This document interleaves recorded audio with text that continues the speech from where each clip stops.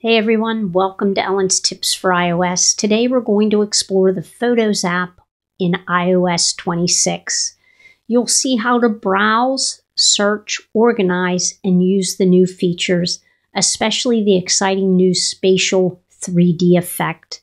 By the end, you'll feel confident navigating your photos on iOS 26. Let's get started. Let's start with what's changed in iOS 26. Let me open the Photos app. What's gone is the one-page everything in one place layout from iOS 18. In iOS 26, Apple brings back a tab bar at the bottom for easier navigation.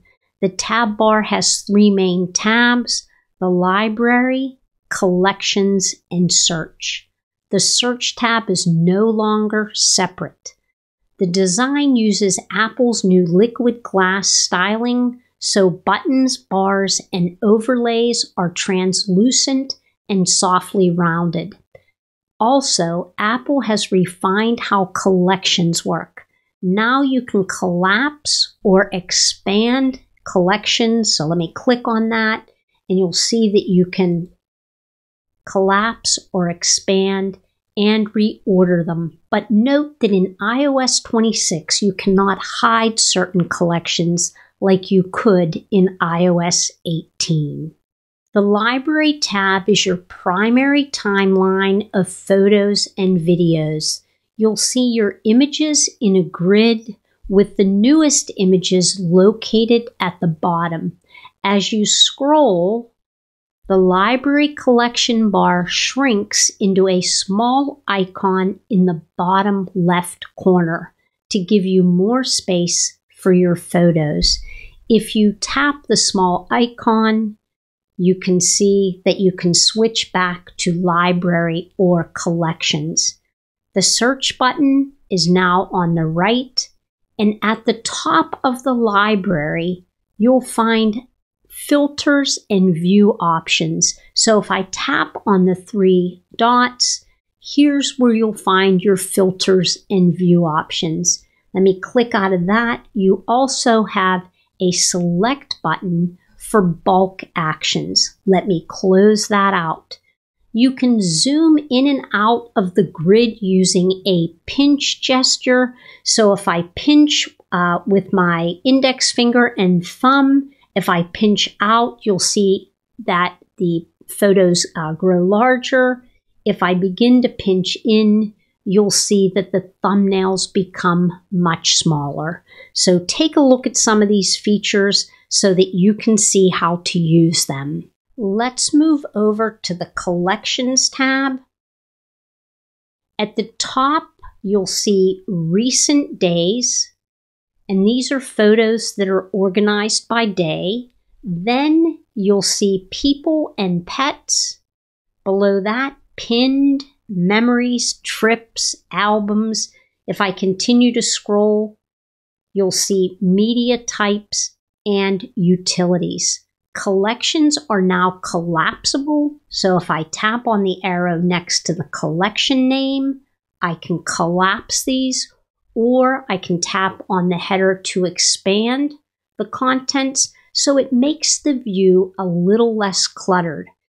If you want to reorder your collection, so if what I just read to you, yours is not in that order, if I tap on the three dots in the upper right corner, I have an option to reorder. I'll choose that. And now using the hamburger icons, I can drag any of the collections into the order that I prefer. Now, unlike iOS 18, you cannot hide a collection type in iOS 26. Once you've reordered your collections, go ahead and tap on the blue check mark in the upper right corner, and your reordered collections will be in the order that you place them. Search is now its own tab, making it more accessible. So let me tap the search bar at the bottom, and you'll get some information here that you may want to use as a search, but you can search by names, places, object, or even descriptive phrases like dogs in a park. Apple Intelligence powers smart interpretation, so as you type, suggestions will appear. Tap 1 to see the matching photos for that suggestion. After doing a search, go ahead. So if I just tap in cats, you'll see that I get a whole list of cats. Once I'm finished with that, I can tap on the X right here, close that out, and it'll bring me back to the collections page. Also, if you open a photo in iOS 26, it now supports event recognition. So if your phone identifies a photo that is tied to a concert, show, or venue, a small ticket icon may appear. Tap it to get details like artist, date, and related material. One of iOS 26's coolest new features is Spatial Scenes, turning a flat photo into a subtle 3D effect. So I've opened a photo in full view, and if the photo is eligible, you'll see a little hexagon icon in the top right of the photo. Tap it to enable the spatial scene effect. Once it's enabled, if you move or tilt your iPhone slightly, the background shifts while the subject stays in place, creating a lovely depth effect. You can also use that spatial scene image as a lock screen wallpaper for dynamic effect. Give it a try, it's pretty cool. Let's take a quick look at maybe organizing and cleaning up things inside of collections. So if I tap Albums under Collections, here you'll see all of the albums that you created. To create a new one, tap the plus sign in the upper right corner, choose New Album, give it a name, and begin adding photos. If I want to remove a photo from an album, all you need to do is long press on that photo that you want to remove, and you'll see a couple of options appear. If I tap on delete, this would remove the photo completely from the device.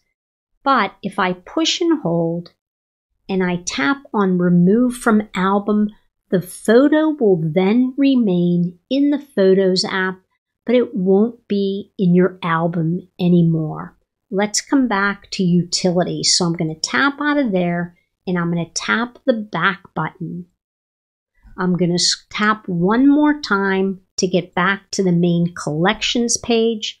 I'm going to scroll down until I see Utilities. I'm going to expand Utilities, and you'll see an option for duplicate. It shows repeated photos. You can review and merge duplicates, keeping the best version. I'm going to tap on the back button again. And now let's come into People and Pets.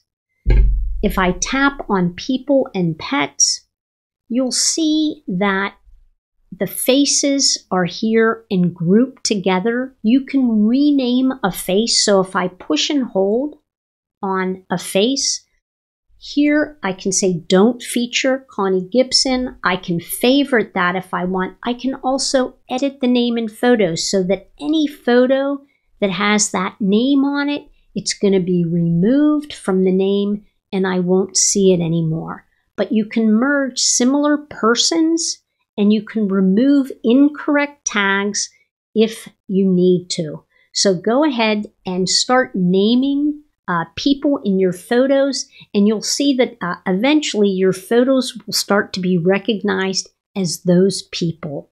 So that was a quick tour of photos in iOS 26. Go ahead and take a look at it. Explore the tab navigation, library, and collections, and enjoying the new Spatial Scenes feature. If you find this video helpful, give it a thumbs up and subscribe to the channel. Thanks so much for watching. I'll see you next time.